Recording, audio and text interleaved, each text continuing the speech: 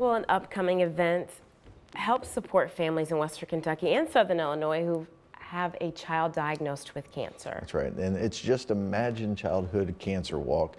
And it's being put on by Book for Hope, and our Brooke Slyer is live this morning in Paducah with more details. Brooke.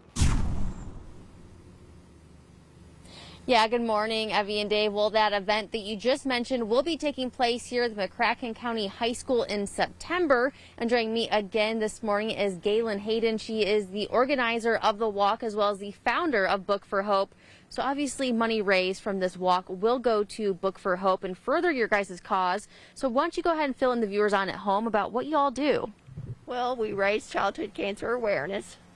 We financially support families in Southern Illinois and Western Kentucky that have a child that's on cancer treatment. We also give 32% to childhood cancer research.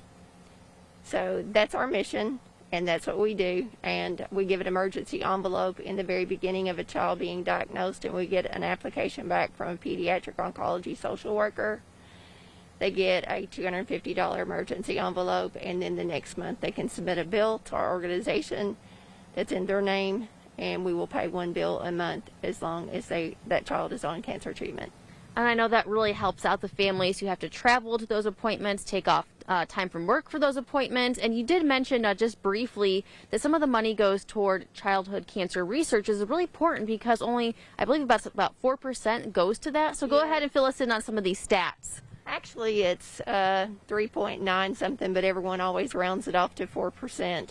That is given, the NIH, of course, is a federal funded agency, federal government.